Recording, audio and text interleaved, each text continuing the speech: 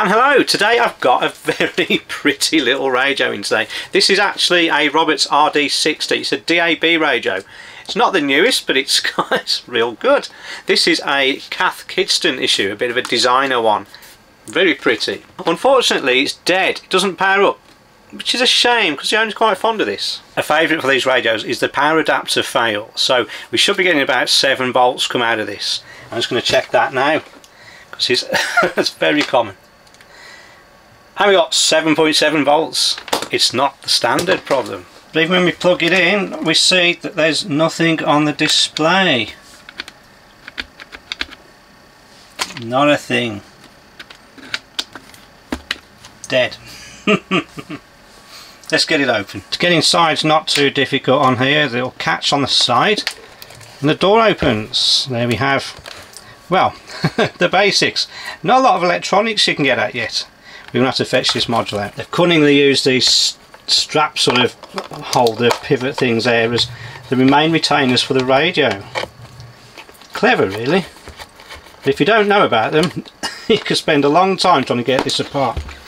It's also going to need these knobs pulling off. Luckily they don't put up too much. I spoke too soon. There we go.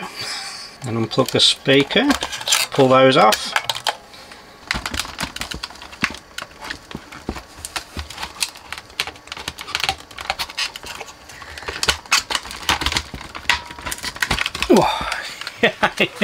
That was wedged in. I found with these you can never get this aerial off. There's just no sockets that seem to reach in this little recess. So I'm going to leave that alone and disconnect everything from this side. So the little plugs are easy enough. It's the power. But I need to, let's cut that. But the aerial cable is not coming out.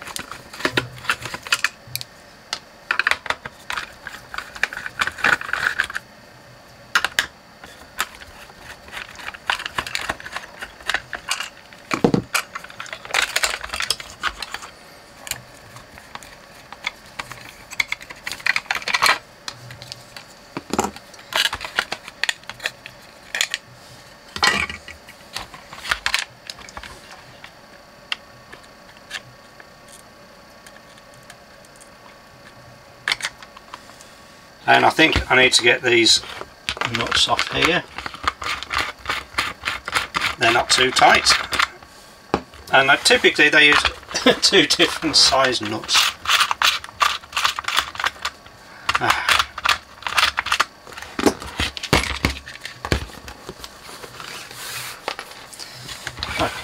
Okay, now what? Now we've got more screws to undo.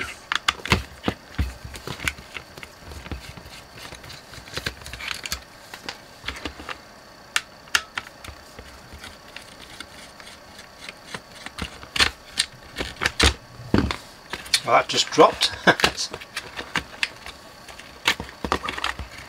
Here we go. There we are. The power for this board comes in through this cable, which is very short, so rather than get caught and tangled with it, I'm going to solder on some more wires onto this side so I can power it up on the bench. And this is where the power comes in. I'll stick it on the back of this inductor. That's the positive supply.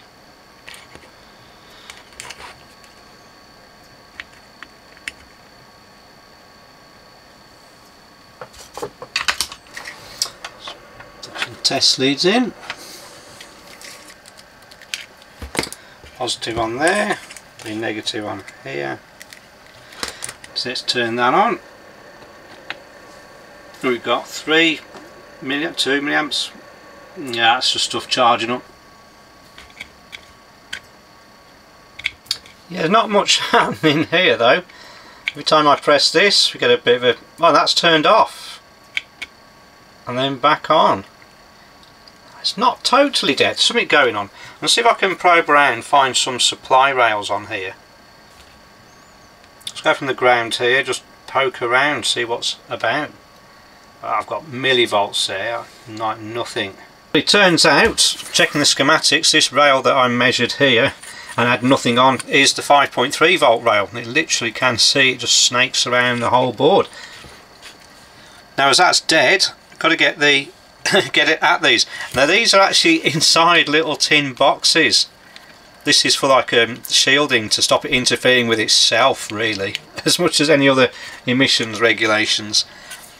So this is held on with solder, so I've got to get these lids off. Will this work?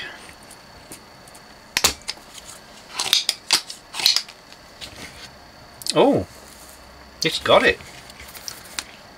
I'm actually impressed for once. Oh, that's jammed the tool up.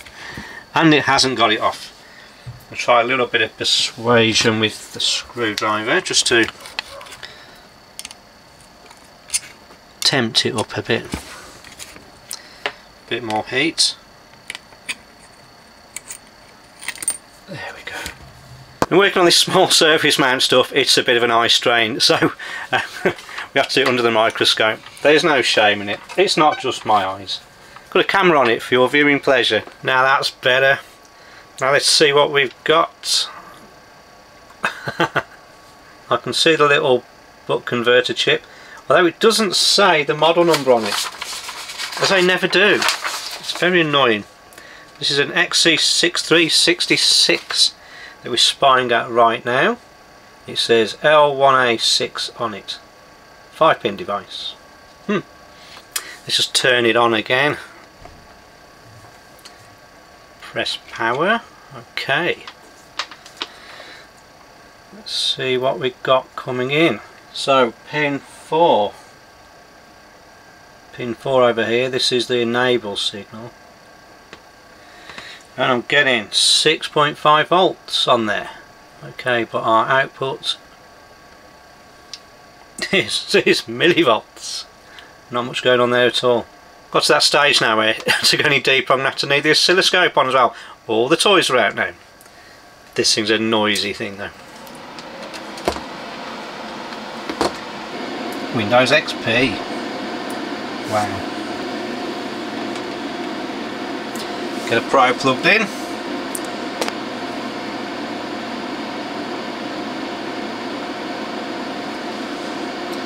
Right, we don't want half of this on. Don't want channels 3, channel 2. Boy, let's go a bit faster than that.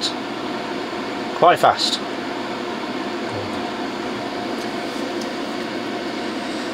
Let's just sort a little local ground up. Just clip that in there. Right, this should be switching its knackers off now. Probe in there.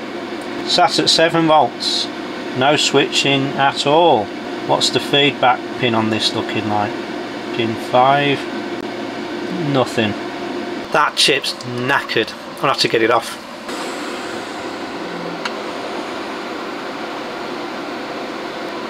So I'm putting this air on. It's about, was it 320 degrees? Gentle flow of air. It's got to heat this all up with the aim of getting this to submit and come off. And there's the offending little article. Oh, dropped it. Oh. So I've got some problems. I cannot get hold of that little chip. It's a little DC to DC converter IC. It's a SOC 235. Can't get it anywhere. It's just obsolete.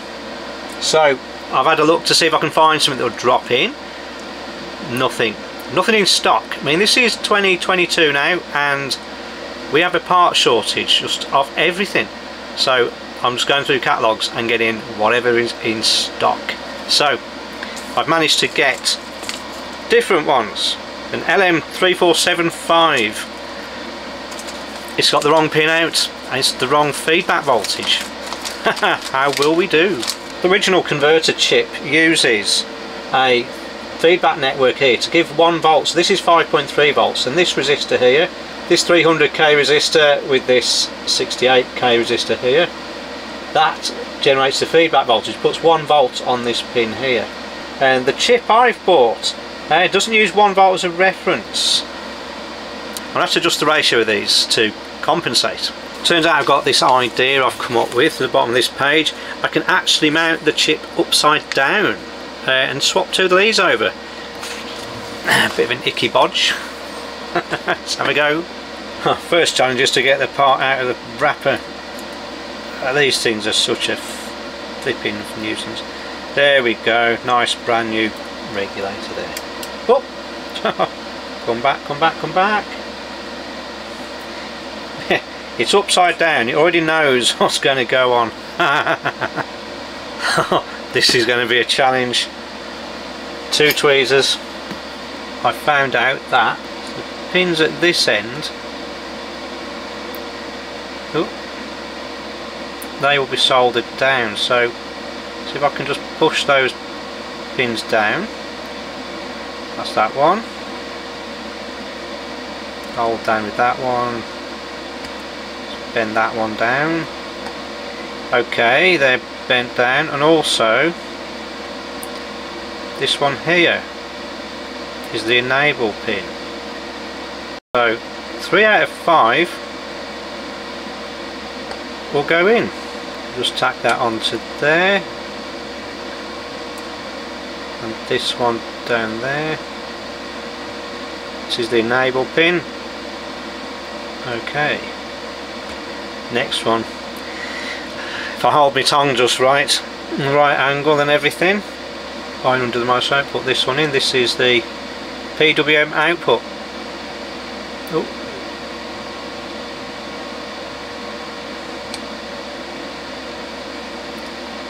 That may have got it.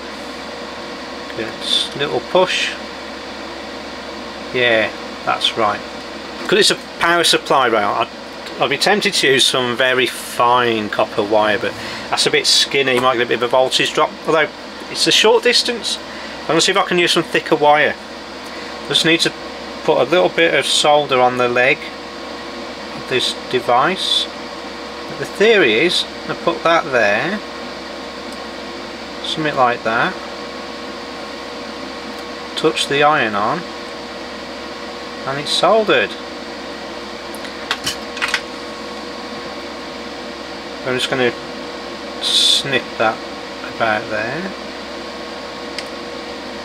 This is bodging at its best, people, and hopefully I don't unsolder the other end at the same time.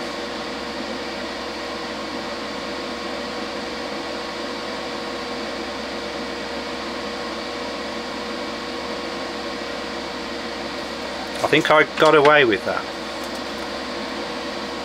This one here has got to go to ground, which is over here. So another wire from there to there. Same story again.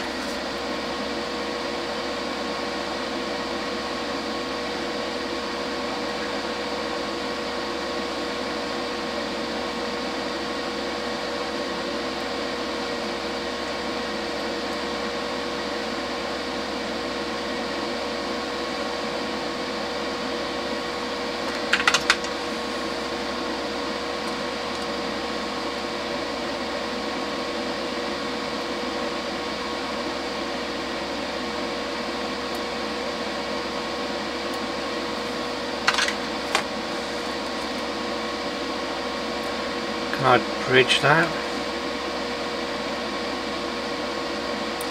I think that's done it. I think it's worked. Right, I think that's actually on well enough. I'm going to also change the feedback resistor from 68k to 56k. A tiny little thing, an 0603 package. Put a bit of flux on it.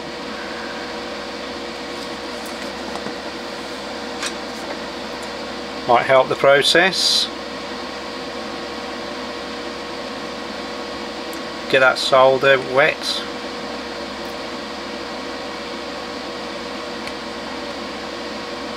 There we go. Don't need to see that again. Put this part on there.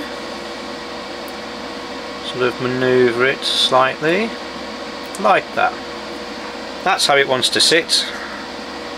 Get the soldering iron on it. Well, try and hold it down. Not it. Get the ground end warmed up. Tails takes more heating.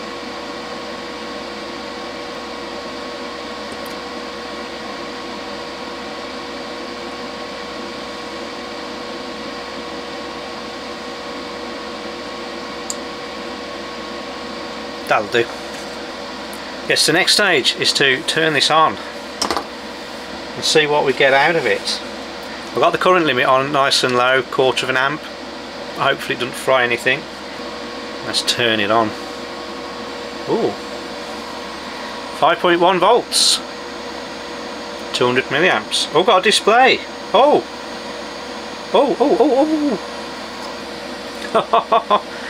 the result. I want to check we actually get a signal out of this thing before I put it all back together. So I'm going to see if I can solder this antenna back on. Oh, this will be a challenge.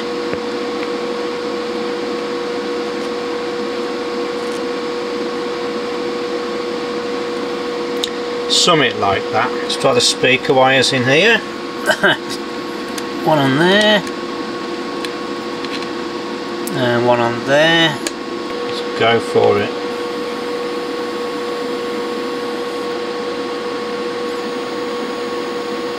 Well, we got a bit of life, but we got no sound coming out. This is not a good sign. I was looking at the diagram here. Out of the DAB module, it comes through. First part is this audio switch, this chip down here. So I'm just going to probe a few pins, see if we've got an output on that channel. Yes, we have. And over here, yeah, it's got left and right music coming out of there. So it's not that. Where's next? After the volume knob. That's here. Yeah, there's stuff going on here. Yeah, it's not that. IC3, where are you? Pin 1, that's the output there. Again, we got good sound there. And pin 7, yeah, we're good here. Final part goes to the preamp, which is IC2, which lives down here. Pin 1, yeah, all good strong output there. Pin 7, same again. Yeah, this looks like a dodgy amplifier.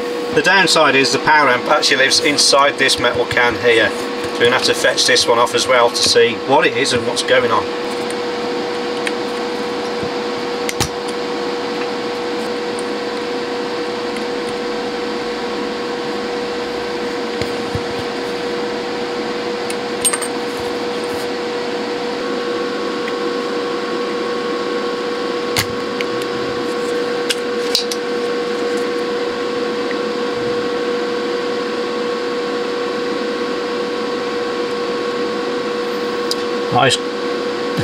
Ground's always difficult to solder and unsolder. Let's not forget they're difficult to unsolder. This can's covered in it's got like goopy wax stuff on it. I'm just going to warm it up with a hot air and see if we can soften this glue. There appears to be wax that's dribbled out of all these as well, so I'm not sure why they'd have bothered, but they appear to have like wax potted it. Something you'd have done on old radios, that is, with the inductors or the tuning coils had to be held still. Didn't think that was a thing on a DAB radio.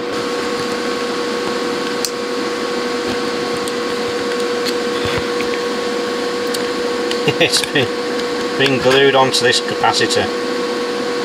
How annoying. There we are.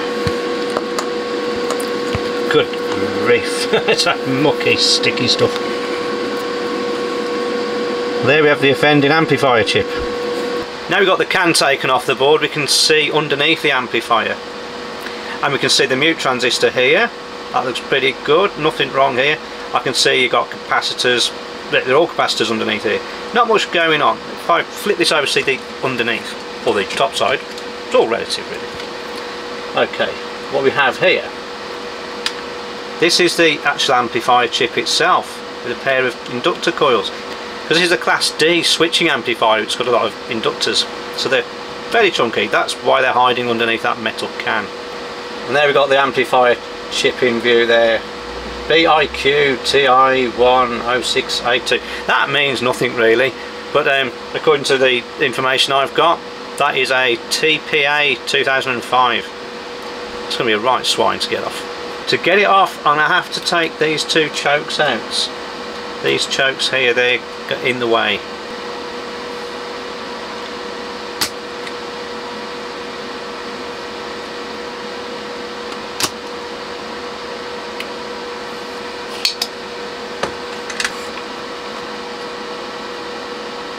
That's it, gone.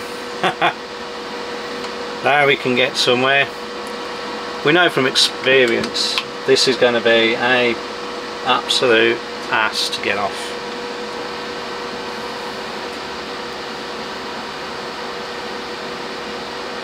Oh, we got movement.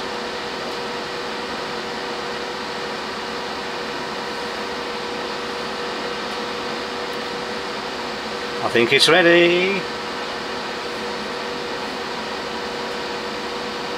There we go. It's off. I thought we'd just have a little close look at the offending chip. This is incredibly tiny. It's what, like 5mm square. It's a Texas Instruments. It's a TPA 2005. This is a 1.4 watt amplifier. How can they get it in there? The worst trick this has. Actually has, get it steady. The chip's got no legs, just little pads to solder with. Terrible device. The devil's work. That's progress. Your mobile phone's full of that stuff. Right, so I've got a new chip for this. Happy days. Just need to fit it. It's going to prep the board first. Just going to put a bit of solder flux on it. Not much. What I'm going to do now is just touch this with the soldering iron.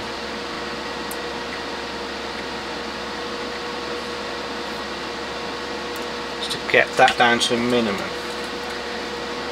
Now I'm going to warm that up with the hot air gun again. Oh,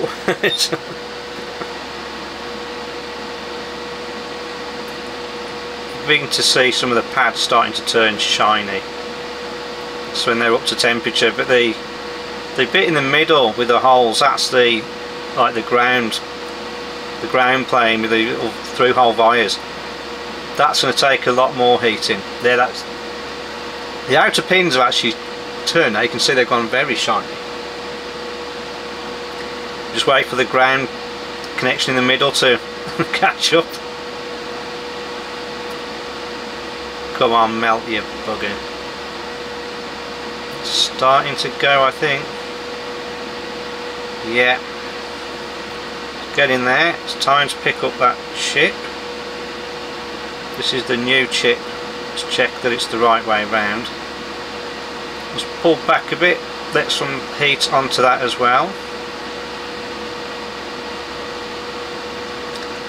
Sort of just let it drop there for a moment.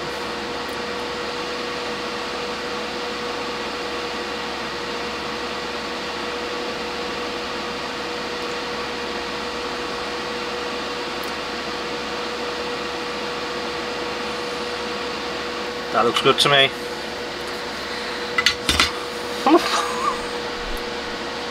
Put these two little chokes back in. One there, and one there. Oh.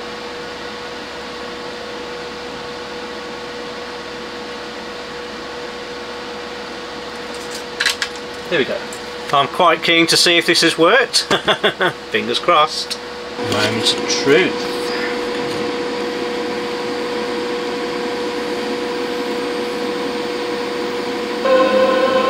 Well, that looks good. Oh, a bit of classic FM. Oh, classic DAB, I suppose it's called now.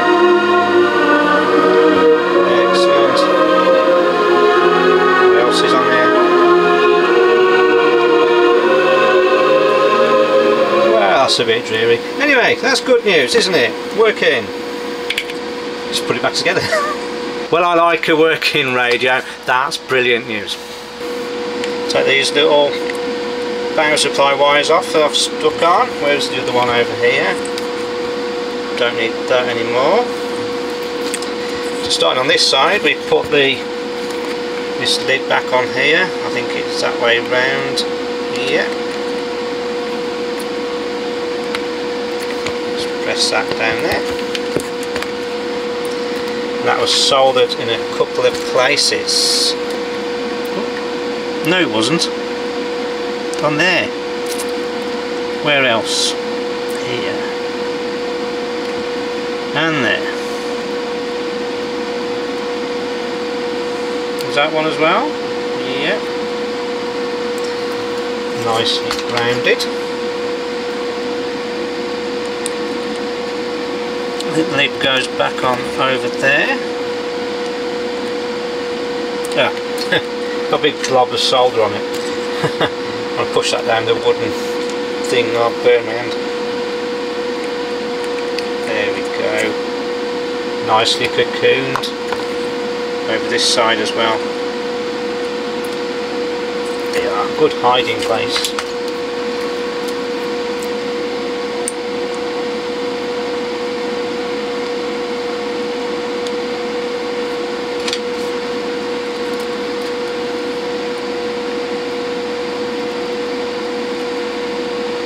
And oh, come on.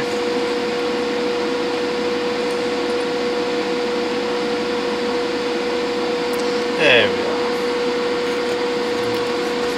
Now it's the fun part, putting it back together. Well, it's a bit grubby, that is. Oh.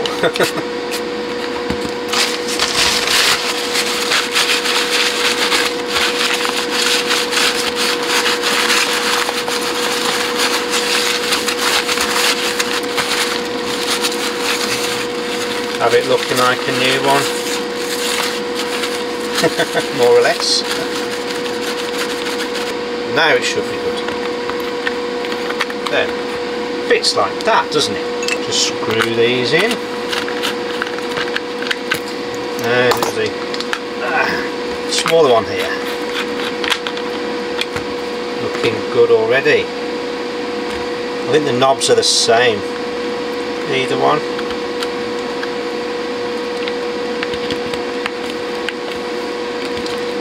Okay, what else did I do with it? This cover goes over there. Just pop that plug through there for the USB socket. It sort of sits on there like that. What's so small and fiddly these things are?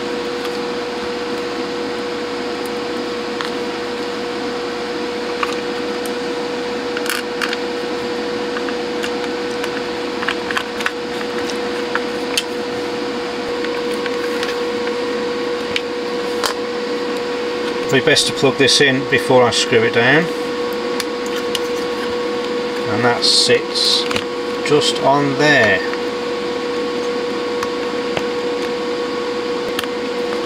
Half in. Oh shite.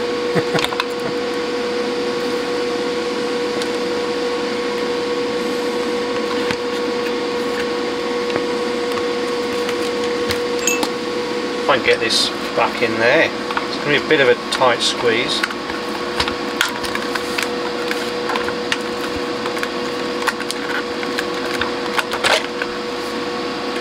Should I have done this before I put the knobs on? Maybe. I think the assembly technique is favoured. Is called definitely wedge it in.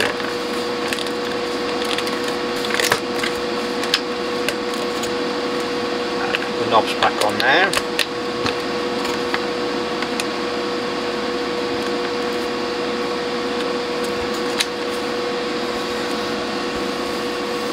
These clever screws back in.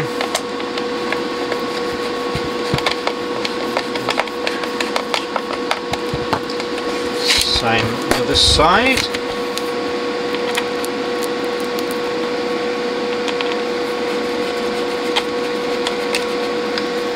Oh, slightly not lined up. There we go. Now it's happy. Let's not forget to connect these back up.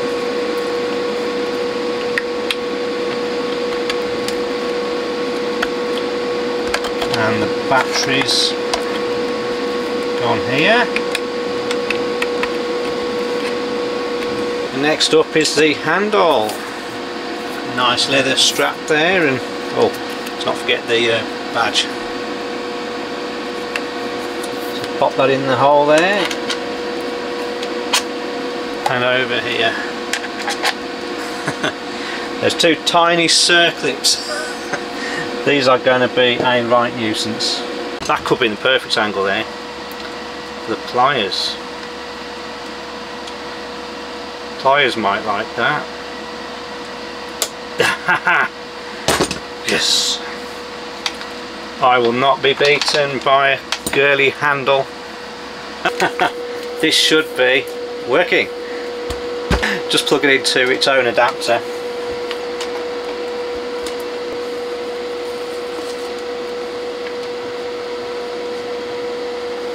Well, it lit up, that's promising. Tuning in, perfect. Who's gonna drive you home tonight? That's how these are fixed. Fiddly. Catch you next time. Well, funny to consider that's all that's wrong with this. Just change these bits.